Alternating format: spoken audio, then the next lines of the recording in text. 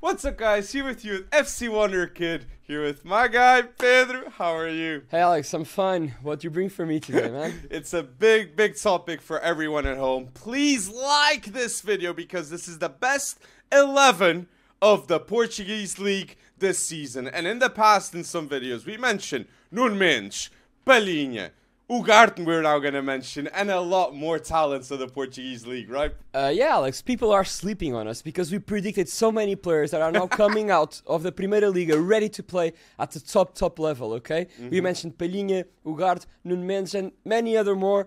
And many other more are going to come out. Talents such as Ivan Jaime, people will know for sure this name. You're spoiling already. But people, don't forget to like the video and subscribe to FC Wonder Kid. And mention your 11 in the comment section down below. I want to see the Portuguese ball knowledge of the community in the comment section. Because yes, too, I will answer every single comment I can. Which I can answer all of them. So go bold in the comment section. So, starting at goalkeeper, I think we should have the same choice, right? I mean, when you have such a talented goalkeeper in your league, it's impossible not to play him, okay? So I think we are both thinking of Diogo Costa. Fact. I mean, he's one step ahead of every other goalkeeper in the Primeira Liga. And I really do reckon that this is the year that Diogo Costa will make his move to the Premier League. And in my opinion, United will be the place for him. United. So do you think even if Diogo Costa goes to Man United and David De Gea stays, does Diogo Costa start in the first game in the Premier League? Alex, the thing is, Diogo Costa gives much more guarantees regarding footwork than David De Gea. The passing ability of Diogo Costa is better than David De Gea. But between the posts, though, David De Gea topping clean sheets. But I like that shot. The thing is consistency, Alex. You know, David De Gea was the goalkeeper with the most clean sheets in the Premier League. As you said, he won the Golden Glove. Yes. The thing is, that is because David De Gea is so inconsistent, man. Because when he plays at the top level, nothing gets past him.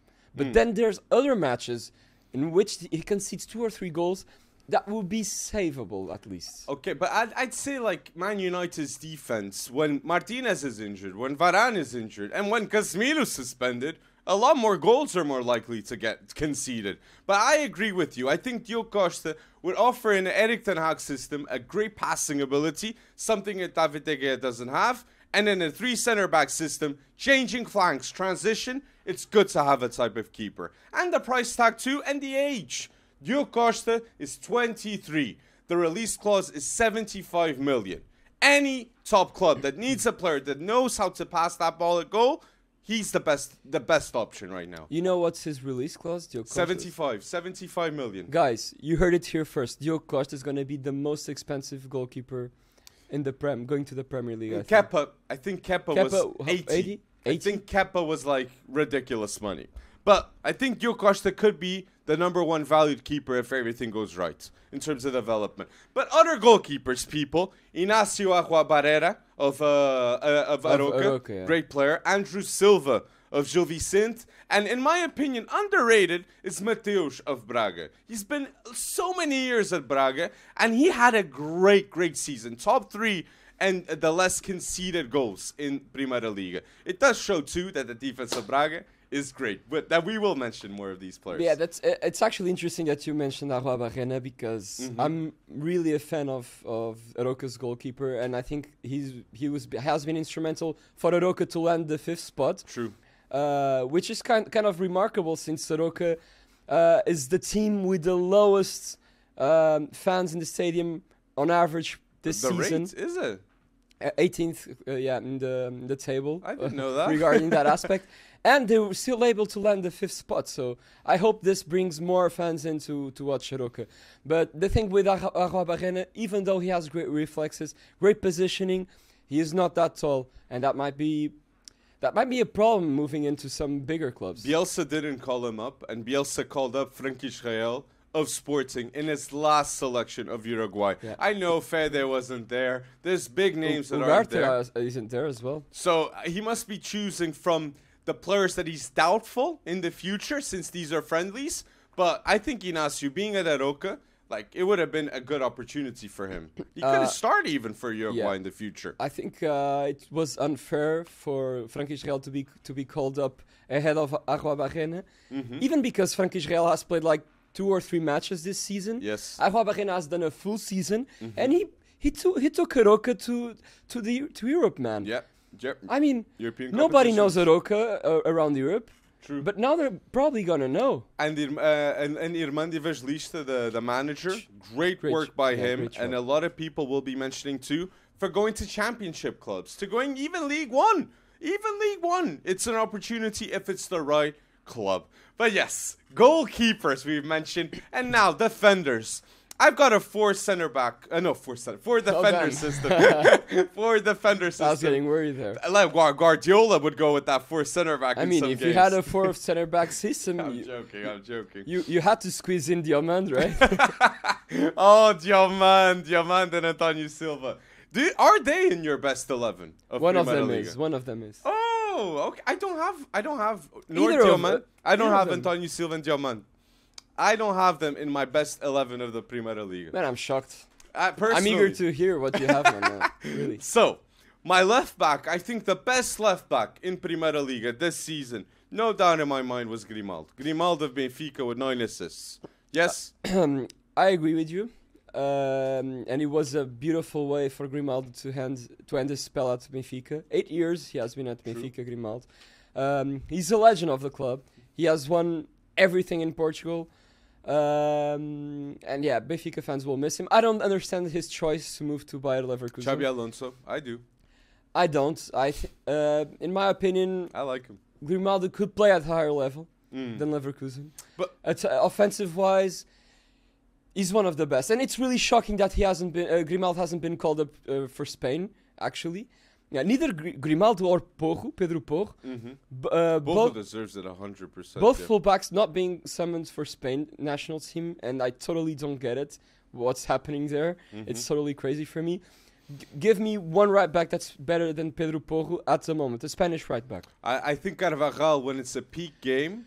But Carvajal is declining, man. But left back 100% Balde. Better than Grimaldo. But he's injured. Right now. Balde is injured. He wasn't even called up for the Spanish national team. But Balde, like, I agree with you, but he wasn't called up. So, what's the logic behind of Alejandro Grimaldo not? I get you. I think Grimaldo should have at least been called up more. He should be called up more, and Porro too now.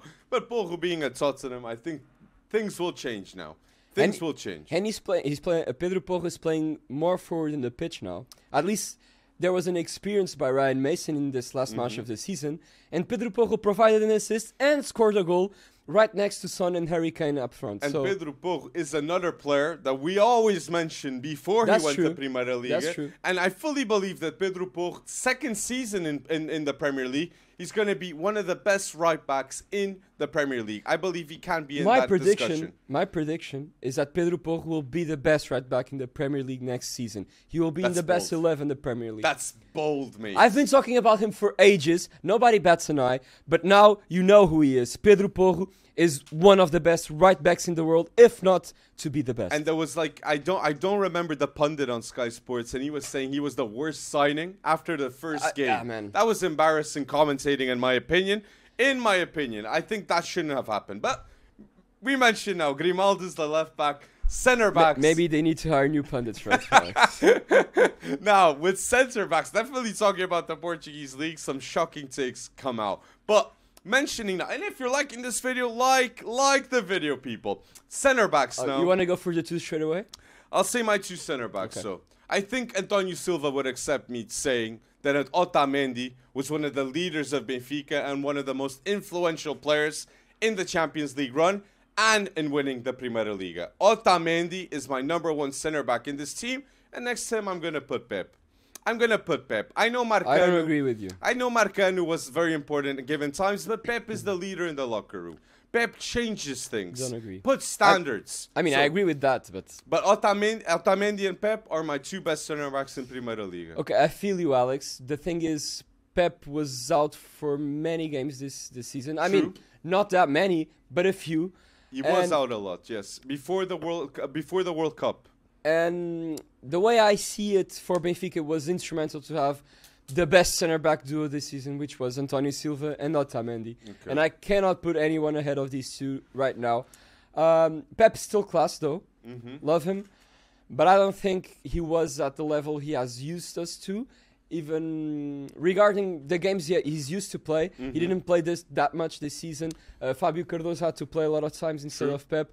So that's the main reason why I'm going to choose Otamendi and Antonio Silva. But man, if I had to pick one, it would be Otamendi. Otamendi this season, I don't recall watching Otamendi playing like this and being so important in a squad than the moment he has Argentina, been lately. Though. He's been important for Argentina. I think Otamendi for Argentina at given times in the World Cup was better than Romero. He was hyped up from the World Cup. Like he arrived at Benfica, hyped from the World Cup, and he said, "Come on, guys, we're gonna go through with this. We're gonna win it." And I think he elevated the standards for a player like Antonio Silva is literally having an experience with Otamendi and Pep in the national team. He will be one of the best center backs in the world, people.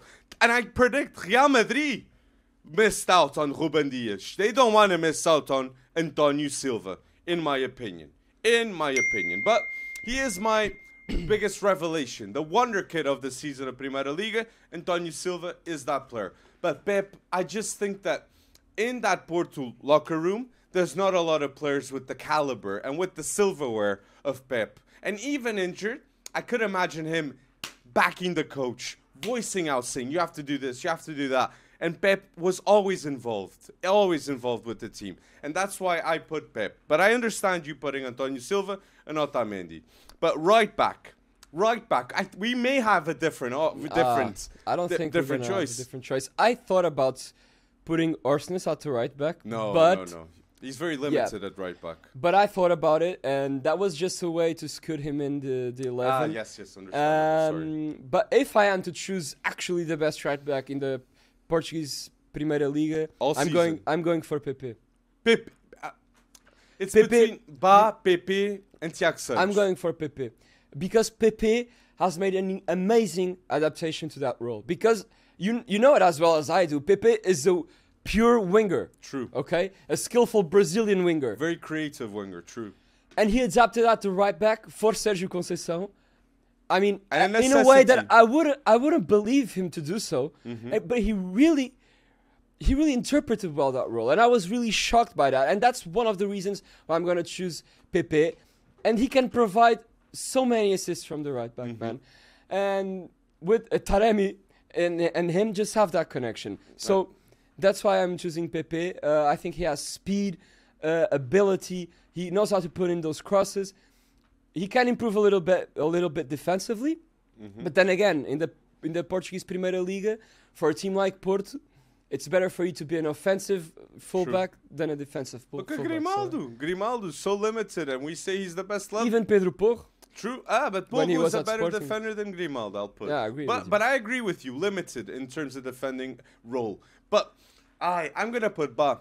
And I know a lot because I think Benfica noticed a lot when Ba wasn't present at late stages, especially. Benfica were not dominated by Inter at home. But with Ba, a lot of times, João Mário was trying to seek him. And this season, when Ba wasn't present for Benfica, he was definitely missed a lot. And Orsens, I like that shout. He could play right back too. I think I'll be mentioning Orsens in the future in this video. But I think Ba had that role. And offensively, going forwards, not as good as Pepe. I agree, creative-wise. But going then to defend, Ba is very complete. Yeah, that's true. I'd say he's an all-around player. Exactly, and that's why I pick Ba. But Tiago Santos Estoril, literally, I was considering him. Nice shout out, yeah. And the thing is, I was actually shocked at the beginning of the season because Gonçalves Esteves, right back wonder kid. No, let me finish, man. Sorry. Gonçalves Esteves went to Estoril, and I thought he was gonna grab the spot. I thought he was gonna be the starting right back. And he was completely set apart by Tiago Santos. Yeah. He was not even considered as an option. So that just shows the class of Tiago Santos, because in the beginning of the season, I thought that Gonçalves Esteves would be class this year.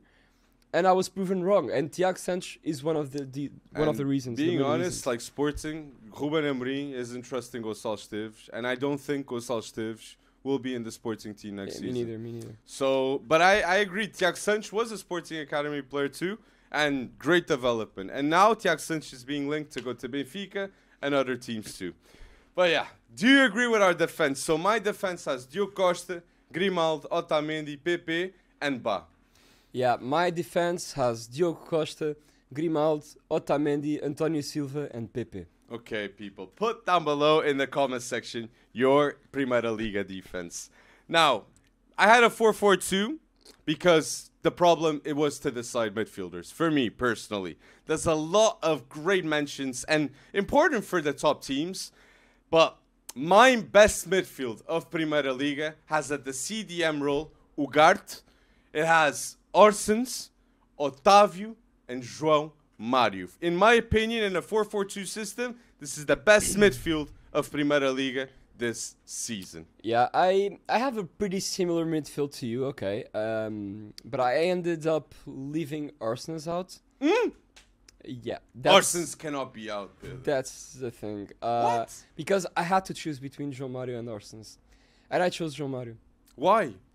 Because João Mário... Man, João Mário had the best season of his life regarding goals and assists. Agree. And at the beginning of the season, he was more of a key player than Orsens. Orsens was more important towards the end of the league, but João Mário just kick-started this Benfica revolution, okay? He was scoring for fun in the Primeira Liga and in the Champions League. I know we're just mentioning Primeira Liga 11, but João Mário really carried around Benfica at first, okay? And his ball management, his tempo, he dictates the tempo for Benfica. And now you're going to say, but okay, Orsens is an all-round player. He can play at any role. He scored important goals. I agree with you. It was really tough to leave Orsens out. But the thing is, when you have a player such as João Mário playing like he did this season, I don't think we ever seen João Mário really play like this. Maybe his first season at Sporting, but still. He would, that in my opinion, with Jorge Jesus, was one of his best seasons, like the second best season, yes. But if you want your team, in Portugal, if you want your team to have the ball and manage the possession, there's no better player than João Mário to do it. I agree. I think, and I don't disagree with you that he shouldn't be in the 11. So what's your midfield? Yeah, Alex, my midfield is... If you're saying Orsens against João Mário, but who's replacing? Like, because I have both. I have Ugarte, I have Otávio, Orsens, and João Mário. No, Alex, I mean, it might be controversial, but my midfield has Ugarte, has João Mário, Pedro Gonçalves. Ahead of Orsens. And Almozrati. What? You don't have Otávio? I don't have Otávio. Mate, I'm gonna say Orsens was the most influential player for Benfica this season, and Otávio was the most influential player of Porto this season, in my opinion. I can agree with you. The thing is, you look at the season Braga has done, okay, Yes. and there is one player that stands out from all of the rest, and you people might even say, "Oh, Ricardo Horta is playing really nice. He's scoring a lot of goals." Okay, he scored more in the past year. He scored 14 league goals this season, Ricardo Horta. Mm-hmm. But the thing is, Almozrati just brings balance to Braga's team. And I was really shocked because Almozrati was a guy that I mentioned like 2 years ago when he played at Guimarães or Rio Ave even, to go to Sporting or Benfica. And Braga ended up buying him, and what a bargain he was. He's so physical, man. With the ball, he can do everything with the ball. He can shoot from distance. He's really a dominating player in the back, you know. And yeah, I mean, it's a bit of a defensive midfield that I have here with both Ugarte and Almozrati. But the thing is, Ugarte can play at number 8 position. Mm-hmm. And man, if Pelinha is a baller, then I don't know what Ugarte is, because Ugarte brings the best of Pelinha, that defensive ability, that position, that hard playing. Mm-hmm. And he knows... The ball conduction. Man, and his ball conduction is just something of dreams for a box-to-box midfielder. Ugarte is really a great player carrying the ball, you know? True. On that transitions, on that breakouts, Ugarte is probably one of the best players around doing that. Mm-hmm. Taking the ball from the defensive midfield to the attacking midfield. Mm-hmm. and then It's he just, he lacks on the decision, the final third pass. I think he might improve. He can improve, but he's still young, still 21 or 22. He can improve on that moment, but I really think he's a monster. Okay, and he's the most complete midfielder in the Primeira Liga. So I cannot I don't sit think him he's out most of the complete. starting I 11. think Otávio is the most complete midfielder in Arsenal's. I'd put them more because you said it. He's limited offensively in terms of creation and in terms in front of the goal. He does an unreal But run with Benfica. Manuel Ugarte until the final third is the best midfielder. I mean, Okay. he's one of the top midfielders in the world already. Okay, and he will prove it when he moves to Chelsea or PSG for 60 million. In terms of CDM, I'll say Ugarte is one of the best CDMs leaving Primeira Liga I've seen, yes. And nobody was expecting it like 2 years ago when he left Famalicão. True. But now people really value him, and we have to put an eye on Famalicão because some serious talents leaving Famalicão. And I want to mention a player that, of course, you know who I'm going to mention, but we'll leave it for our subs. But in the midfield, we mentioned two players, Ugarte and Pot. Yeah, and both and- players came from Famalicão. Yeah, that's yeah. Actually, Pot came from Famalicão as well. too.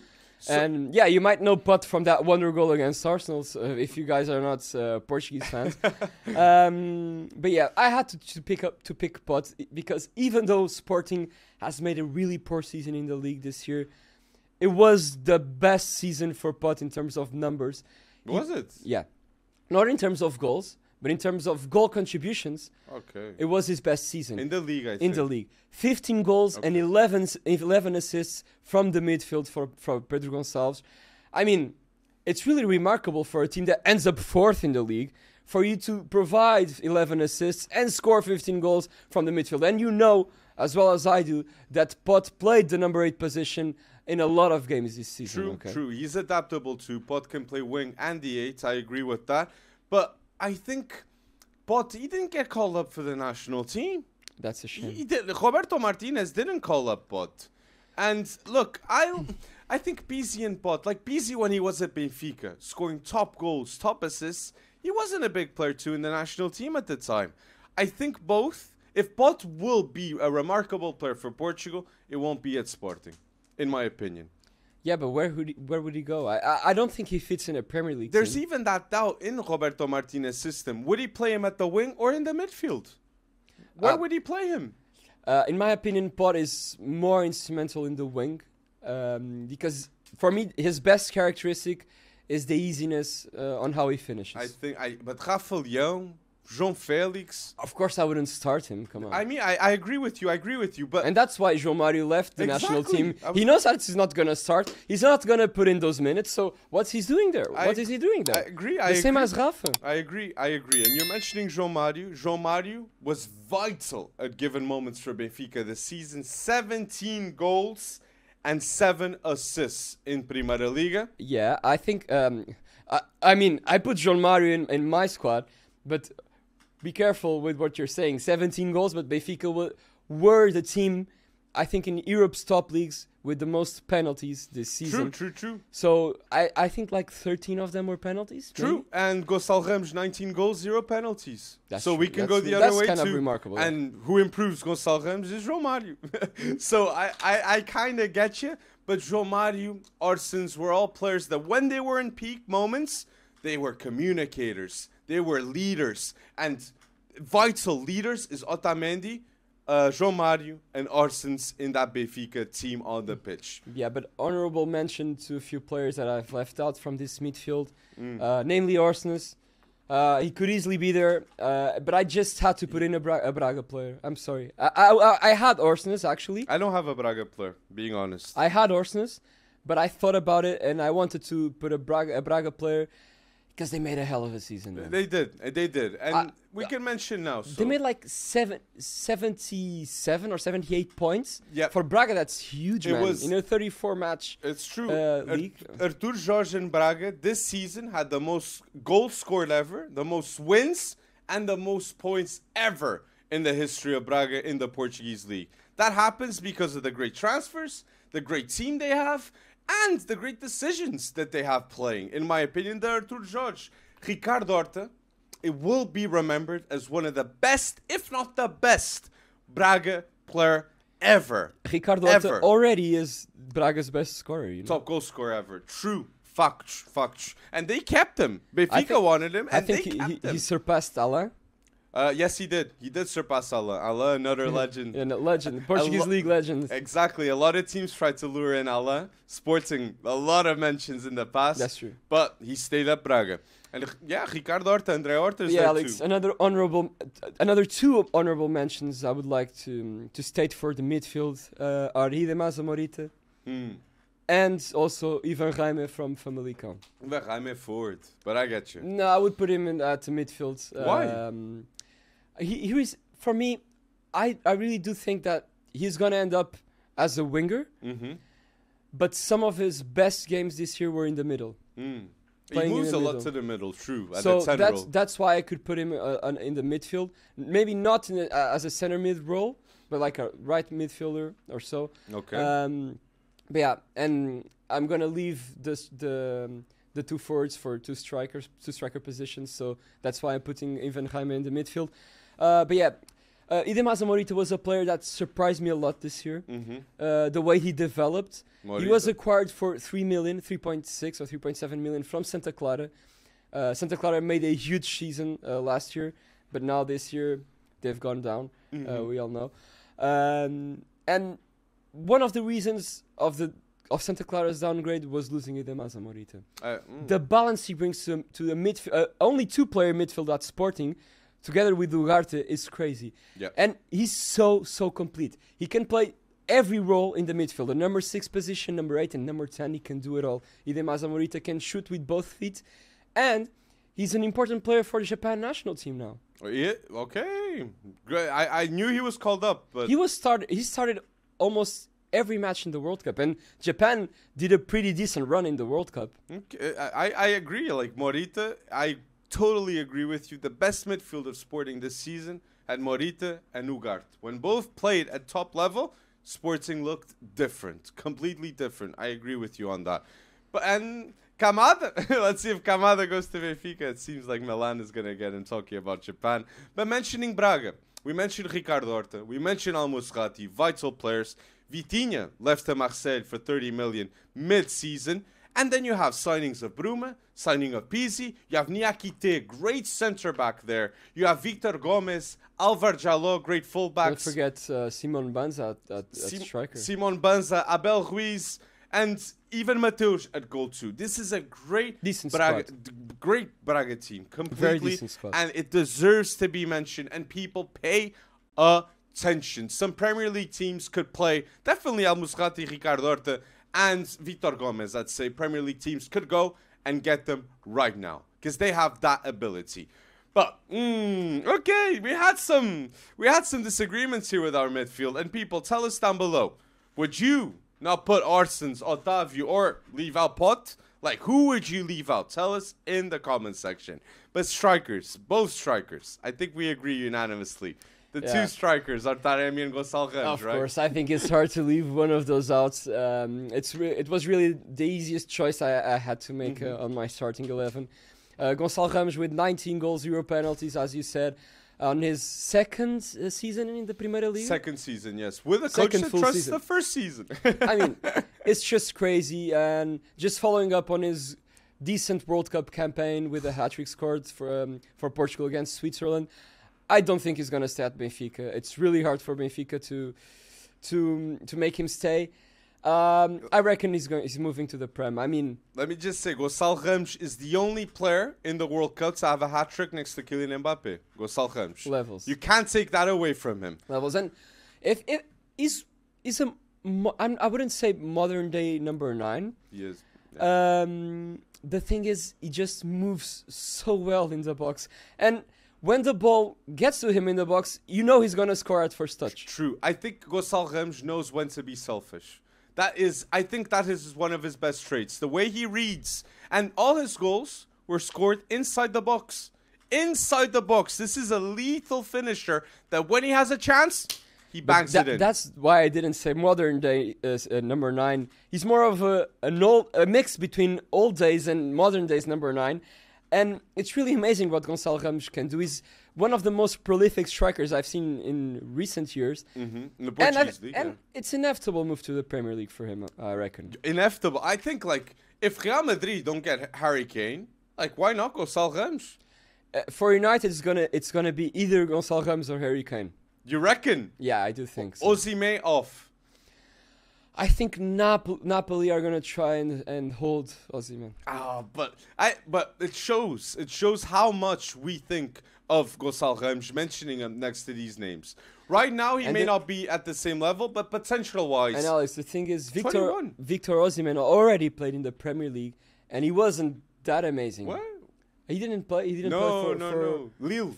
He was at Lille before. Oh, he wasn't. He didn't play in the Prem. No, he never played. I don't think so. No, I don't think so. No. But at Lille, he had a great season. Let me check. And then Napoli bagged it in, and it was a high investment. That's the thing with Osimhen. Like, it was a big investment by De Laurentiis, most expensive signing of Napoli. Naturally, it's going to be the most expensive sale, above 130 million, in my opinion. But keeping with Gonçalo Ramos is 21 people, a top striker in the Portuguese League. And at Benfica, they sold. And yes, people at home. Some of you must have been screaming maybe when we were mentioning midfield, and we didn't say Enzo, but we didn't count Enzo because Enzo went to Chelsea, half season, 120 million. Benfica couldn't refuse that. Yeah. So Alex, that's the same reason why I didn't count Pedro Porro in. So yeah, exactly. But Pedro Porro, but I would put him ahead of Pepe if he has done the whole season. I get you. But I get you. You would have been, yes. And he is conquering Tottenham Hotspur fans. Let's see. He slowly but steady, yes. But keeping with Gonçalo Ramos, Man United, you reckon? That is interesting. I just think, look, wherever he goes, if he plays top minutes at PSG, at Man United. The thing is, if Man United wants to stand up against Man City, they need a top striker that can compete with Erling Haaland. And doesn't get injured. I think Gonçalo Ramos too, he's very keen on his body and the way he works towards his physical ability improving. Because the pressure he puts on center backs, that's why I just couldn't leave out Orsens as his team. I'm sorry to mention, because it's Orsens and Gonçalo Ramos always putting that pressure consistently when Benfica was at their best form with Enzo. But we mentioned Gonçalo Ramos, Taremi too. Taremi, top goal scorer in the Portuguese League. I think he's the top in goal involvement. 24 goals, right, in the Primeira Liga? 22 goals in Primeira Liga. But I think he's number one in goal involvements. Taremi, if Taremi wasn't Iranian or he was English or even Portuguese, people would be giving him much more love, in my opinion. He wouldn't still be at Porto. Yeah, and we've said it in the past. Taremi would be a cheap and really solid choice for any top team in Europe. Mm-hmm. Completely agree. And you're mentioning a striker for cheap. If you're mentioning a striker for cheap, it's not easy to find a striker with the size of Taremi who is this agile. You know, it's true. And he's really agile. And has a role for his national team. He is important. Taremi is a striker next to Sardar Azmoun for Iran. So I agree. It's not easy to find a striker. Would you say he's the best Asian striker, Taremi? Right now, maybe, yeah. Right now, maybe, yes. Okay, so bold statement saying Mehdi Taremi is the best Asian striker at the moment. But let's see. But I want to mention with strikers, you're saying it's not easy to find. Fran Navarro of Gil Vicente, 17 goals in Primeira Liga. Spanish. Okay, yeah, but I'm going to stop you right there. Okay, Fran Navarro, how many goals in the Primeira Liga? 17. That's amazing. But he's number 2 for shots required or chances required to score a goal. But who will do that in Gil Vicente?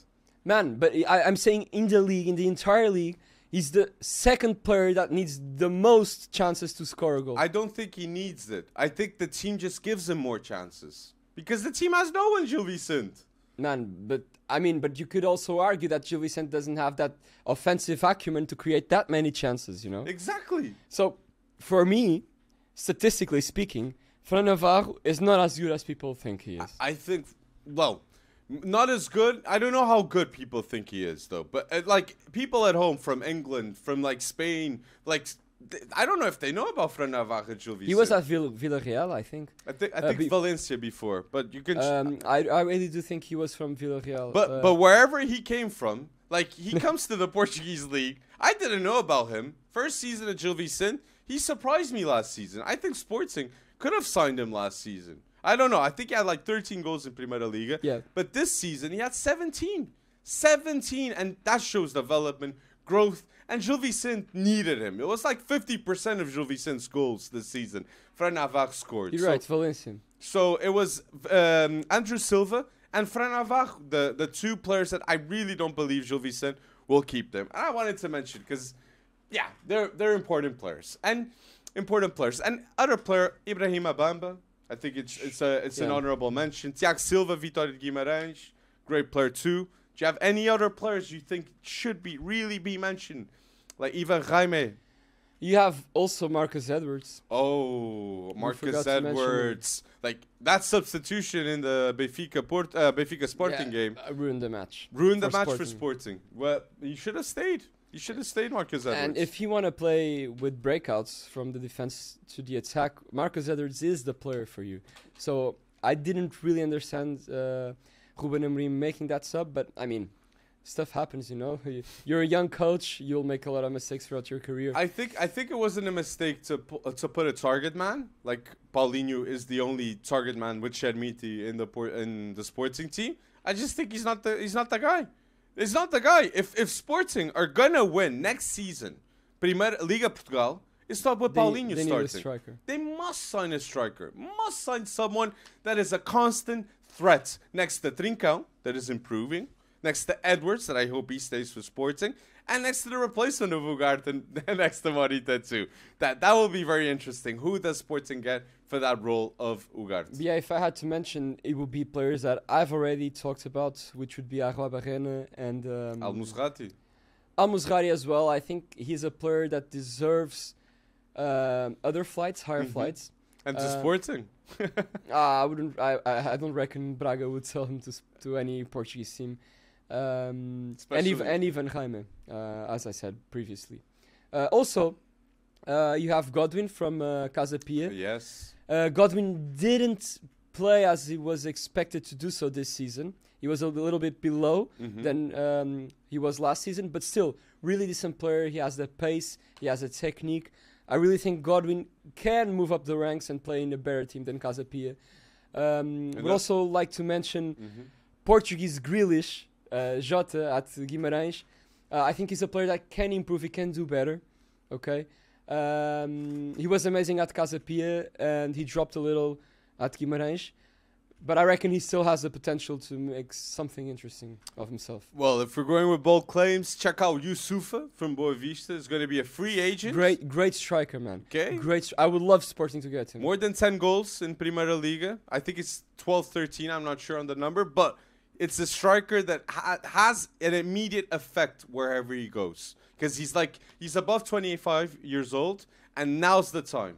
And he had a great season at Boa Vista. But I'm going to say my team, so my Liga Portugal best 11. My Liga Portugal best 11 has Diogo Costa in goal, then has Grimaldo, Otamendi, Pep, and at the right, Ba. And then my four in midfield has Ugarte, Orsens, Otávio, and João Mário. And my two strikers is Gonçalves Ramos and Taremi. Para lá, Gonçalves Ramos. Okay, so now it's my turn, Alex. My Primeira Liga best 11 for this season. Playing at goal, the inevitable Diogo Costa.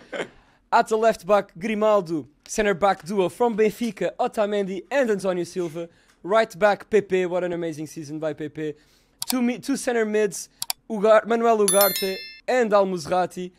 I had to score in a Braga player this season.